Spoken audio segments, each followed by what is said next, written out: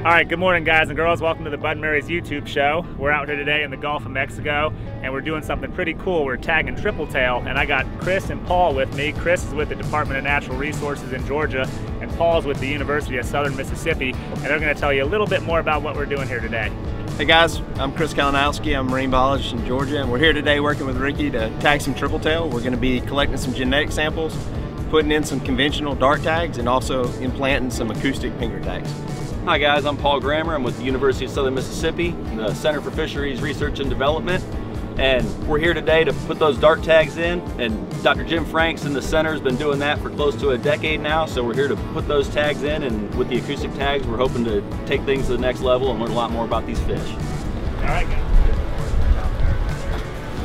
Nice big shrimp. We see a big tripletail out there, we'll be in good shape.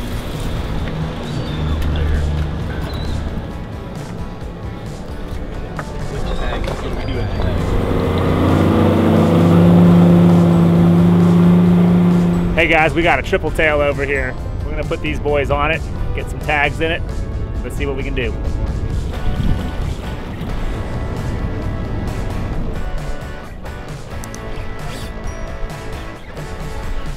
This will be a good little guy for genetics. So right now we're just gonna take a little genetic clip off of this fish. It's a smaller fish, and the fish we're trying to tag today, we're generally going to tag a little larger fish than this. So just take a quick clip on this guy, get a measurement, get him back in the water. So this is just a Floyd tag right here. We're going to put that in, and a little external marker for the fish. If anybody recaptures it, it's got our information on it. This will allow, if anglers or other researchers recapture this fish, it'll give us some information about site fidelity, if they're staying or going, what movements, growth, those kinds of things. So it's real basic, it's inexpensive, and we get a lot of good information from it.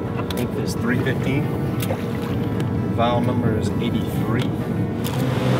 All right guys, we're out here in the Gulf of Mexico, right on the edge of Everglades National Park, and we're running some crab and lobster pot lines. We kind of just run the boat like this, you know, cruising slowly, and stay just off the buoys and hook for them. You'll actually see the fish floating behind the buoy, and then we can go by them, stop, spin around, and pitch a shrimp to them. So we're going to kind of see if we can find some more of them here.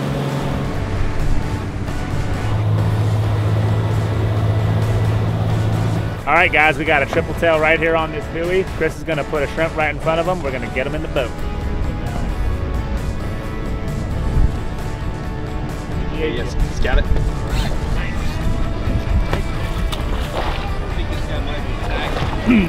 Cool. What we'll do is, when we get this fish in the boat, we'll just go straight to the live well with him. There we go. Right. Got him. Like to use this de-hooker. Not have to handle the fish too much getting the hook out. Comes out nice and easy and no harm to the fish. So this is just a cradle that we're going to use to hold the fish while we're doing surgery on it. It's got a ruler built into it so we can take a quick measurement, just minimize how much we actually handle the fish. So we're going to use this towel to wrap over the fish as we're tagging him. Keeps him wet, it keeps him cool. Just helps reduce the stress on the fish. So we're going to get everything prepped up and laid out.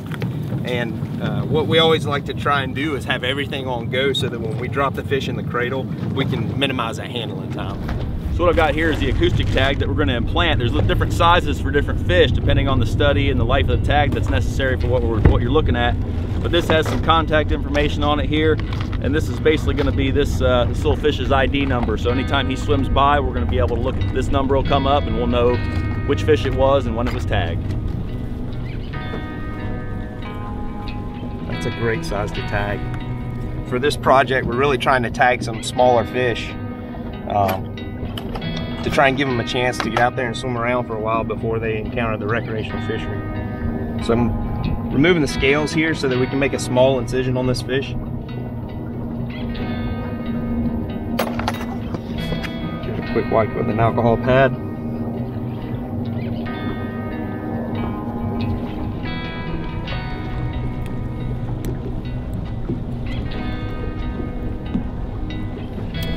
Try and make an incision small enough, just small enough to get the tag in a little bit.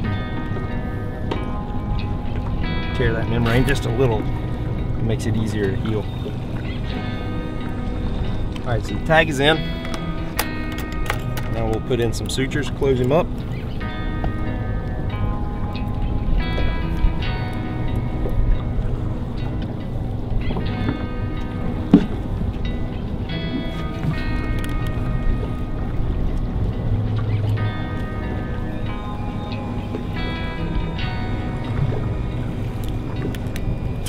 This wound will heal up really fast. I've been tagging these fish since around 2009, and I've had some fish that have been caught again just within a couple weeks of surgery by recreational fishermen. They didn't even notice the incision wound on the fish.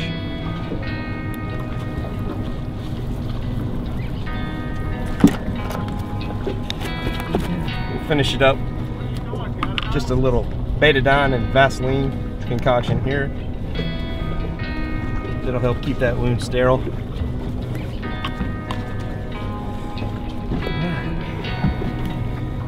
Remember? All right, just one more time, Paul. 1048. That's it. We're gonna put this external tag in so that if a fisherman catches this fish, they can call the number on this tag, give us the information. Give Dr. Jim Franks actually the information. They can learn where that fish was when it was caught, where it's been. All right, there we go. Second tag number 8694. Got it. All right. Genetics. Yep.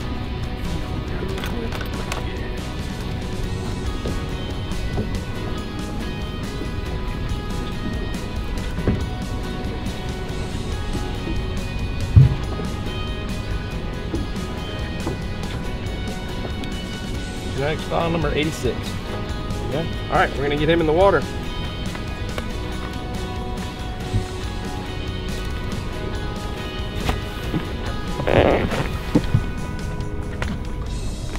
Woo.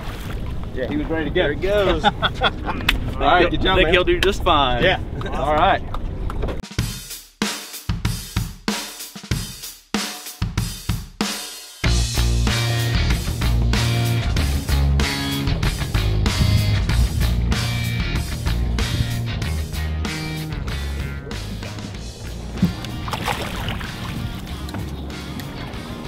So we're all done putting our telemetry tags in for the day. Rick got us on the fish really quick this morning.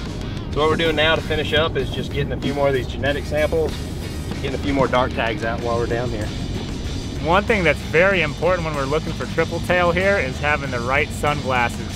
And the key to that is getting polarized sunglasses. There's all different types of colors and shades, and some people prefer one or the other, but the real important thing is just that they're polarized. These ones here are just kind of cheapo flying fishermen's, you know, $20 ones, but they do the trick, and it'll help you see fish a lot better. Hey guys, this fish has got a tag in it. All right, recapture.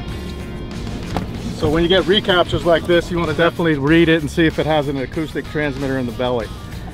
So if it does, then we would like to release the fish back in the water because you'll get more data points from an acoustic transmitter. So this actually may be an angler tagged fish. So we're gonna record the tag number on this fish, take a quick measurement. It's gonna be really interesting to see how these fish move and how they integrate with other fish that are moving up and down the east and west coast.